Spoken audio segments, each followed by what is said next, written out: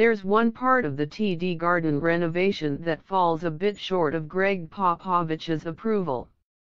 When the backstage hallway walls were redone, gone were the Celtics and Bruins murals of old photographs.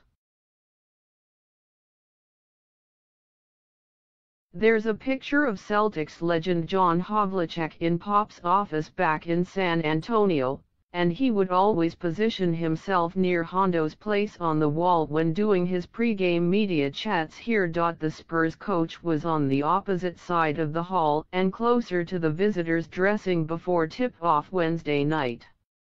The wall had simply a Garden logo, but just as Popovich was moving into position by the cameras, recorders, and pens, a Celtics.com writer taped a picture of Havlicek beside him.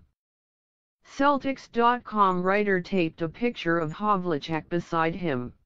A moment later, Spurs guard Lonnie Walker walked by the gathering. "Right there, Lonnie," Popovich said with a smile, pointing to the shot of Havlicek, who passed away at 79 last April. "That's not you," replied Walker. "That's you. That's how you want to play," said Popovich. "I'll show you some film." But while Havlicek is Pop's all-time favorite Celtic, he got a few more to really like last summer.